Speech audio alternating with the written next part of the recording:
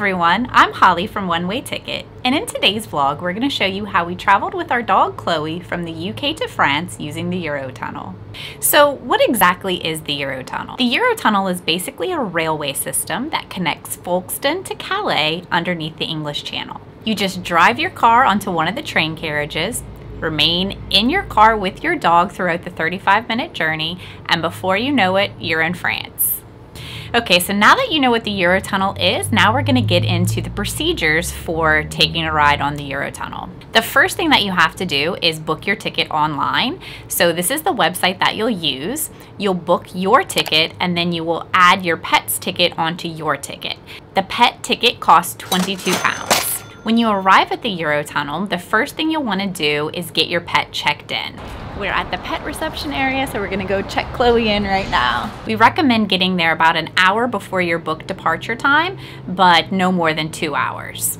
Make sure to bring your dog inside of the pet check-in area because you'll have to first scan their microchip and then you'll hand over the pet paperwork for all of it to be checked. Now for the pet paperwork, if you're leaving from Folkestone to Calais, there are 3 requirements. The first one is your dog has to have a microchip.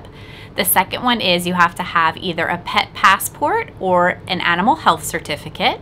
And the third one is your pet has to have an up-to-date rabies vaccination. And then if you're going in the reverse direction from Calais to Folkestone, the only additional requirement you will need is a tapeworm treatment at least 1 to 5 days before you travel. After the microchip is scanned and the paperwork is checked, that's it. You're all set. You're ready to take the Eurotunnel.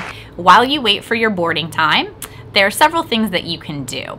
One of them is they have plenty of restaurants available for you to eat before your journey. They also have some duty-free shopping areas, and our favorite part is the pet exercise area. The pet exercise area is right across from the pet check-in area, so it's not too far of a walk.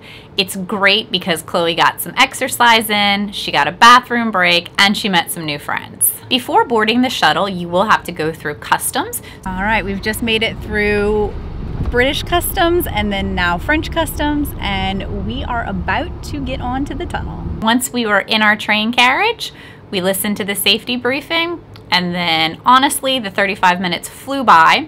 We stayed in the car the whole time, and before we knew it, we had arrived in France. The biggest advantage of taking the Eurotunnel is that it's a stress-free way to travel with your pet. We've traveled with Chloe from the Netherlands to the UK via the Stena ferry, and while it was a nice experience, we did have to leave her in the kennels, so it wasn't as stress-free as having her in the car with us throughout the journey. So we really liked the fact that she could stay with us, and it was super quick. It was only 35 minutes. Please let us know if you have any questions. We'd be happy to help you out. I know firsthand how stressful it can be traveling with your pet, especially if you're unaware of what to expect. So if we can help you in any way, we would be glad to. Thank you so much for watching. Please subscribe to our channel and stay tuned for our Paris travel series.